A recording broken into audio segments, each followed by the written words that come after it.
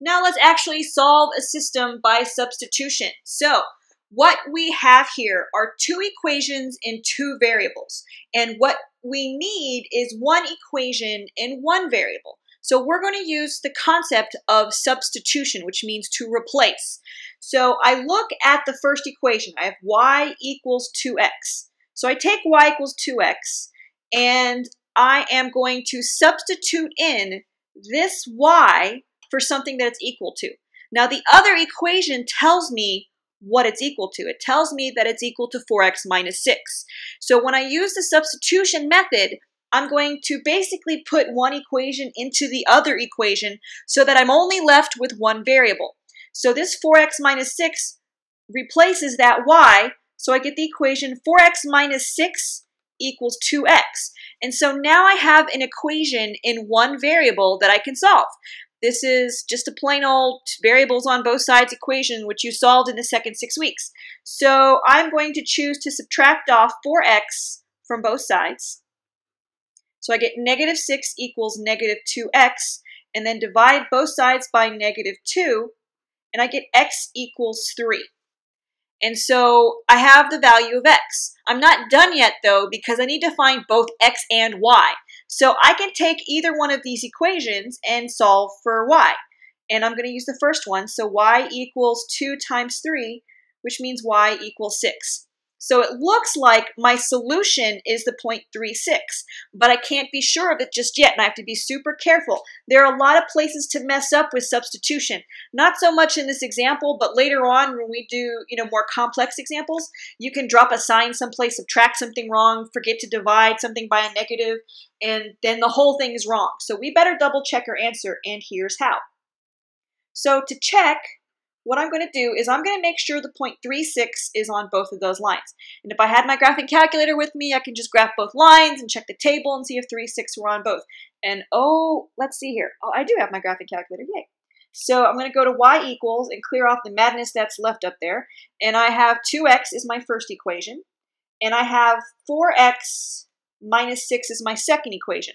So I'm going to check to see if the 0.36 belongs to both equations. So I scroll down to 3, and I see at 3, 6 is the y value for y1, and 6 is the y value for y2. So I've checked it. Therefore, I know that my solution is indeed the 0.36. Box it off. Happy face.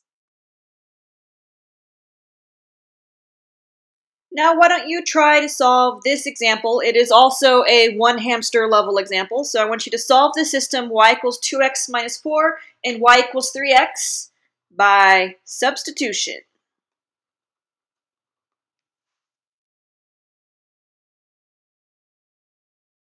Now it's time to add a hamster on and try this example that's a little bit more challenging. So I'm going to use the same thing. I'm going to solve it by substitution, and I have something that's substitution ready, meaning it's either an equation x equals or y equals format. This one's in y equals format. But I also noticed that it's in point slope form, and I am never going to substitute anything in point slope into anything else. I'm going to go ahead and simplify this first, okay, because that's just gross. All right, so let's simplify that. By distribution, I get y equals 2/5 x minus 2 minus 1, which is y equals 2/5 x minus 3. Now, I want to double check to make sure I did this right, because if I simplified that wrong, that means every single step I take after this is also going to be wrong.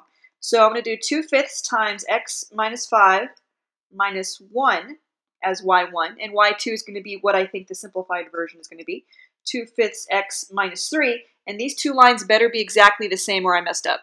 Oh, and they are exactly the same, so yay. Now, I really haven't done any substitution work. All I've done was I've simplified this equation here so that it's now easier to substitute into that second equation. And so what I need to do now is to actually substitute and solve the system. So I take the other equation, the 4x minus 10y equals 30, and I replace that y with 2/5 x minus 3. All right, so I have 4x minus 10, and since I'm substituting, I should put things in parentheses. 2/5 of x minus 3 equals 30. So now I have one equation in one variable that I need to solve to find my solution. So I have 4x, and I need to distribute negative 10. And negative 10 times 2/5 is negative 20 over 5, or negative 4x.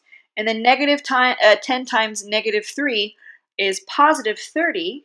And so then I get 4x minus 4x plus 30 equals 30. And so those two are gone, and I'm left with something peculiar. I'm left with 30 equals 30. And remember when we solved equations that were, just like this without the system? If I had something like that, that meant I had all reals as my solution set. But that's not the case, because I'm not solving an equation, I'm solving a system of equations. And a system of equations solution is the set of all points in common. And so what I see here, I need to interpret this. And the interpretation of this is it's the same line. So that means that y equals 2/5 x, blah, blah, blah, and 4x minus 10y, blah, blah, blah, are the same line. So any point on that line is the solution. And I have to write that in solution set notation in the weird way. I'm going to use it in solution set. You could also write the sentence, but I'm going to do it this way. I want every single x and y such that, and then I just pick one of the equations, and I'm just going to pick the 4x minus 10y equals 30. And so then this tells me that any point on the line 4x minus 10y equals 30 is a solution to the system. So now it's your turn to try a two-hamster level problem. I want you to solve the system y equals 3x minus 5 and x minus y equals 4 using substitution. Alright, so now let's try this two-hamster level problem. X minus 4y equals 7 and 3x minus 12y equals 15. And I want to solve by substitution. Now, both of these equations are in standard form, which means they are not substitution ready. And substitution ready means one equation or both equations are written in an x equals or y equals format. And neither of these are. So I need to find a variable that's maybe easy to solve for to get the equations, one of the equations substitution ready. And I noticed that this equation right here, the x is all by itself. So that means it's really easy to get it solved for x equals. So I'm going to take x minus 4y equals 7 and solve it for x equals. So I'm going to get x equals, and I add 4y to both sides. So I get 4y plus 7. Now, this equation is substitution ready, which means I can go ahead and plug it into the second equation.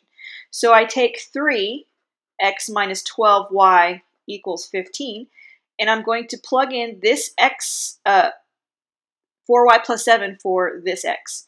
So 3, open parentheses, 4y plus 7 minus 12y equals 15. I distribute, I get 12y plus 21 minus 12y equals 15, and those 12y's cancel, and I get 21 equals 15, which is never true, so I have another peculiar situation here.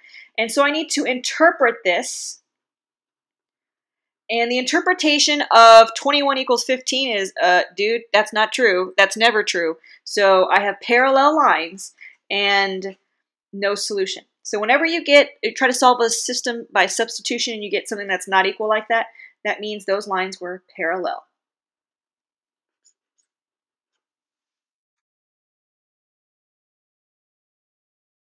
Now for your final check for understanding, I want you to solve a system of equations using substitution where both equations are written in standard form like the example I just did.